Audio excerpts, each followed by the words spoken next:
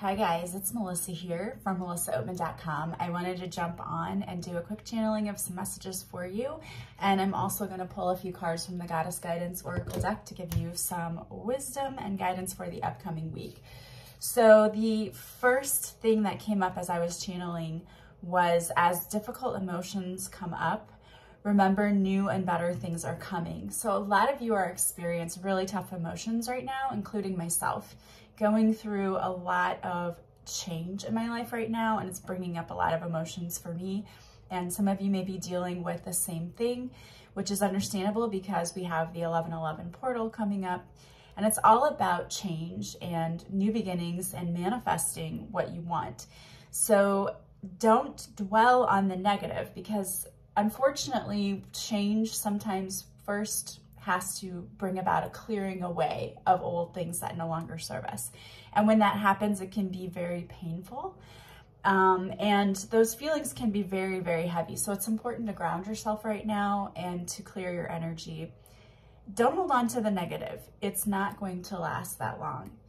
It's a clearing away to make way for new and better things. What I heard specifically was to make way for a new and better life. So it's time to, you do have to feel your emotions, you do have to deal with them, you have to let them come up so that you can heal them, but it's making way for something better. So just remember that. Change can be scary, but it's always good. So we're gonna see what messages wanna come out for you guys for the week. Okay, so we have Medicine Woman, your channel for divine power.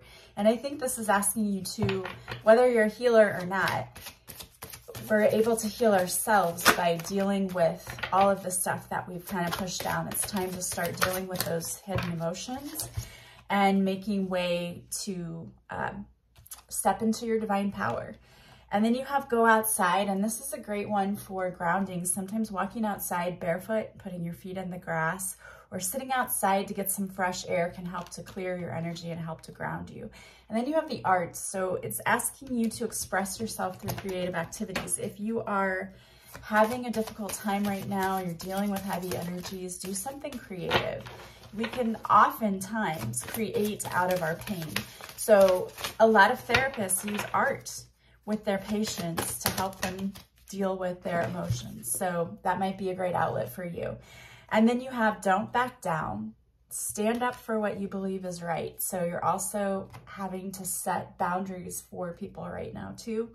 And then you have Guinevere, True Love. The romantic stirrings in your heart have propelled the universe to deliver great love. And I think this is that great stuff that's coming in. You're clearing away all of the things that don't serve you.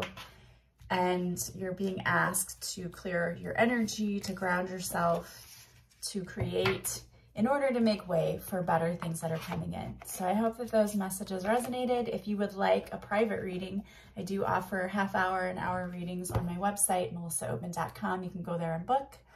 And you can also join me on Patreon, where you get my extra episodes of my podcast, Awaken Your Inner Awesomeness, each week.